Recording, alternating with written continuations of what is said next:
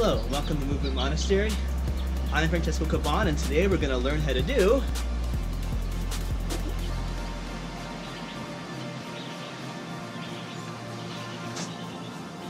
wheel downs. Now I'm going to be showing this skill from a strength-based approach. There are other ways to get into the wheel down, but I'm not going to be demonstrating those because they require a little more finesse, and I'm going to be focusing more on the strength-based portion of this because that's what works best with my demonstrations. I don't want to demonstrate something or explain something that I can't show in detail. So this is one way and approach to do this. There are other ways. Maybe I'll come out with an extra video of those for those with my wife that knows how to do those. So just keep that in mind that there's other ways to get into this. Okay, so first make sure you take some protective measures. I have firm grip spray on, which I'll put a link for in below. It's rosin spray to keep your hands sticky. Make sure to have a mat down. If you're not training with a mat or some kind of protection underneath you, this is an 8-inch mat, gymnastics grade foam. Make sure you're doing that because you're gonna fall a lot and you wanna make sure that you are being safe about this, all right? Now I showed this all the way from up really high, but I'm gonna show you this really low the first couple of times because most people don't have a super high aerial rig to do this stuff on. So that's another thing to think about safety-wise. Also, there's a couple of basic skills you should have before even attempting this. First one you want to have is to be able to do a straddle back, which means hands up high from a full hanging position.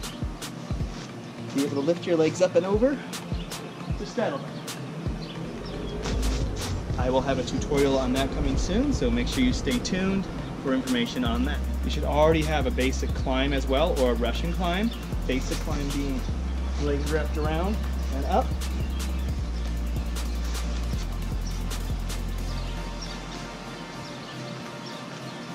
Or having the Russian climb, which I prefer because you can go quicker.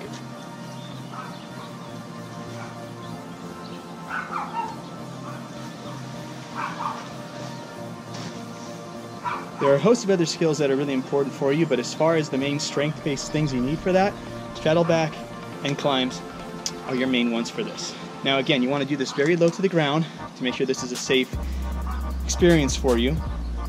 And you can always message me for any questions you have along the way. All right, so like I said before, you need your straddle back. So that's the first thing we're gonna be doing for this skill. So first things first, put the silk in front of you. Put your right hand on top, left hand below. If you're gonna do this on the left side, just reverse everything. And then step your right leg to the side.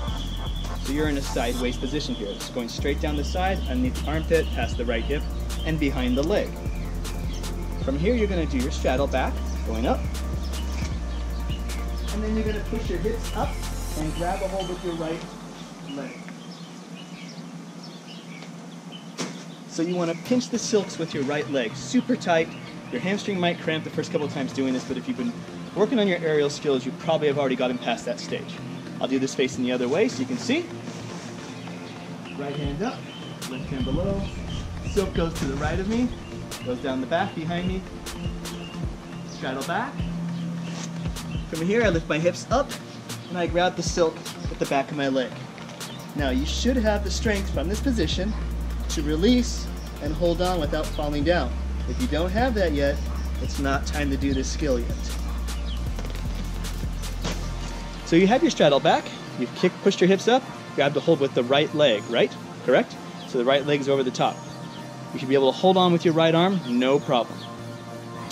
From there, we're going to do something called a back slap or a reach back. So please watch what my second hand does there. Back. From here, hook on. Now this hand is going to reach up or down, and I should say, and it's going to go around the back, and you're going to grab a hold of it with your thumb facing up to the top. Grab it and hold tight. So really important, right? Once you're upside down, you're going to forget everything, so you got to give yourself some cues.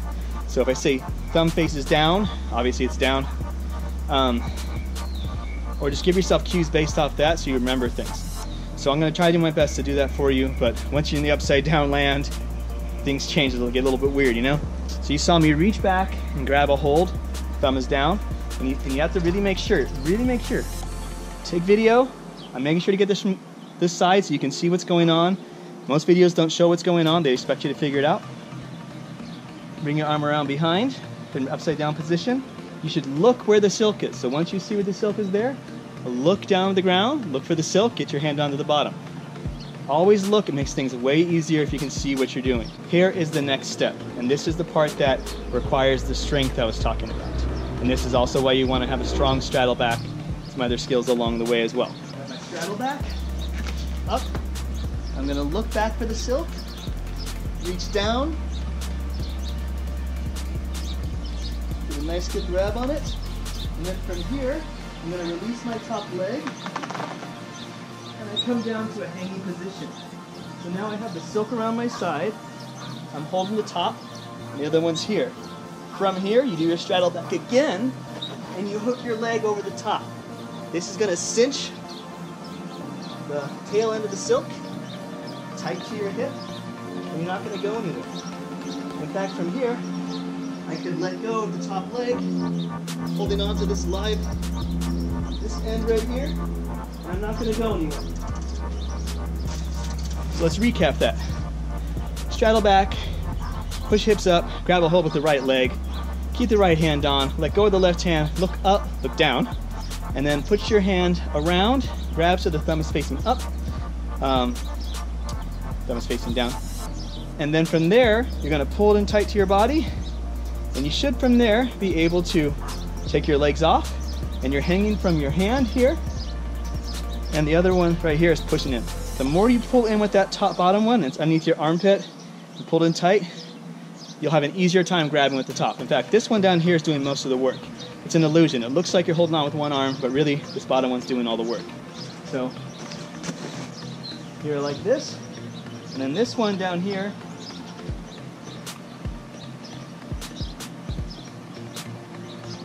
okay, it's pulled in tight. This one's right here. And then from that position, you should be able to hang. Your arm up there, right? You do your straddle back, make sure the leg goes around the silk, so it's on the right side of your body again. And you come up, and then you grab a hold of the silk again. Hanging position. You should be able to let go of the top arm and put all your weight into the bottom one. So now you're in the wheel down position. From there, you have to actually balance yourself out and feel where your center is. First couple times doing this, you're gonna really squish your stomach in. It's gonna be kind of painful, you won't be able to breathe. So you're gonna have to get used to that discomfort before you're able to move on, be able to wheel down. That's why you wanna start it so low to the ground. Do it a few times, feel what you have to squeeze. The harder you squeeze your abdominals, everything in the middle, and the more you keep your legs tight, and instead of flopping around, you're gonna have an easier time with this skill. All right, next part. So we're gonna do this first demonstration with the knees bent and held in the diamond position or froggy position. And as you get better, you can turn it into a straddle position or other shapes that you like, okay? So let's go ahead and go again. I'll get up there, into that position, and then you get to watch what my hands do. This part, extra important to watch what the hands are doing. So there. Hand comes back into the armpit. Okay, I can let go now. And then from there, I can swing back up to here. Now, I'm gonna go to the ground here, so that's good. Holding on tight. I should be able to release that top leg and come to the side right here. I should be able to balance, no problem. Knees are in diamond, hand is here. From this position, I'm going to let my bottom hand release, and it lets me slide down. So from that angled position, I keep my top hand that's closest to the cinch point on the silk. The other one is going to come off, and it's going to reach back around my body, because I'm going to slowly feed the silk through this hand that's on it, and I will start to rotate down as I feed through. Hand just stays there. And as I come around, what's going to happen is that you're going to see the silk again and feel for it, and you can grab a hold of it as you come around and feel that end. So you're going to constantly be turning around and grabbing for the silk. I'm going to go up a little bit higher so you can see this, so you can see some repetition, but for the most part, you're gonna probably only be able to do 1 or 2 of these based on your rigging point. So I'll go up, I'll talk. I really want you to focus on what my hands are doing and how I am spotting and keeping my body tight.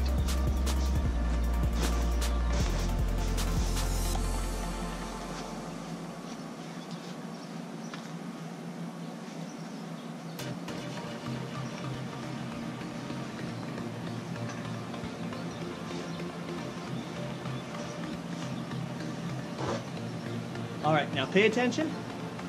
Here we go. Hands are on. Release the leg. I'm here. Now, I can release and I feed through. Okay? And then from there I can feel it right here. The other hand's down here by my hip still. This other one, left arm came around. I'm gonna spot the floor. And then I can't see it anymore. I can release. And around.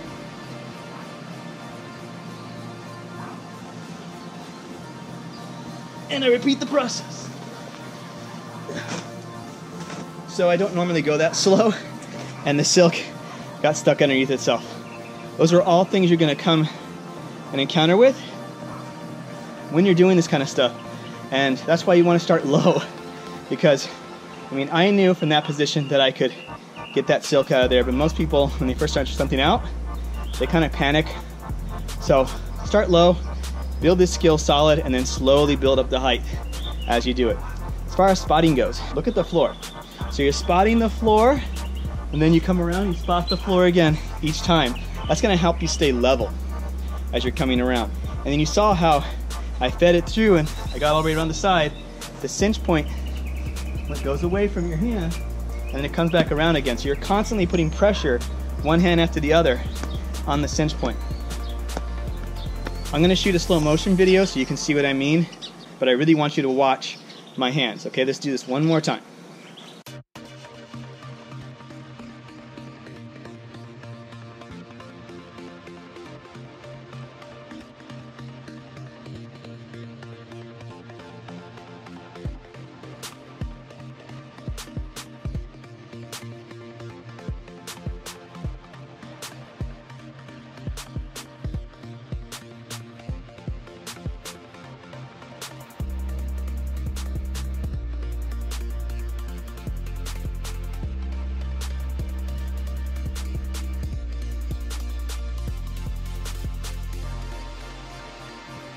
Okay, let's wrap it up. Oh, aerial pun. Nah, nah. All right, so how do you stop yourself at the bottom? Now, most of the time, people just wheel down at the end of their routines because they don't want to get back out of it, and climb back up, but you can get out of it. And so the good thing is that you get into it, you get out of it the way you got into it. So you know how at the beginning when I just straddled back and hooked my leg on? So that's essentially how you stop yourself, but you can only do that when your body is facing upward. So you have to wait for yourself to come around and then grab a hold with your leg. So I'm gonna do a single wheel turn all the way around, grab with my leg so you can see it, and I'll show you how I get out of it as well from that position. Okay? Then we'll finish up. Please watch. All right, so I'm in there. This is roughly probably about as high as most people's indoor rigs are, so it'll be a good practice and demonstration. Okay, so I'm here. See where my leg is right now? That's where it's going to be when I finish. Take my leg off. Hit the diamond. I do one revolution. Leg is up. It hooks on. From there, I'm going to take my silk, put it over my head, and I reach up and grab first. And then I reach underneath with my other hand and grab a hold of that. And I'm able to come out of it. Now, there was a fly on my nose. Now, pay attention to that, right? Leg is over. First thing first, I take the silk off and around. Just watch it again. And then I reach underneath with the other hand and grab a hold. And then I just hang down. And from that position, everything just falls off of me. I'll go up a little bit higher, show that again one more time, and then we'll call it.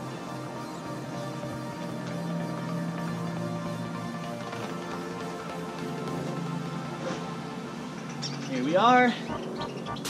Pulling on, release. From here, circle around. Let it grab a hold. From there, holding on. Bring that around. And holding on to it tight. And then I reach under and grab. And from there, just let it go. So, I hope you enjoyed that tutorial. If you did, please make sure to subscribe. I'm gonna have more videos coming for aerial, calisthenics, parkour, free running. So please subscribe for those things, and hopefully I'll see you around.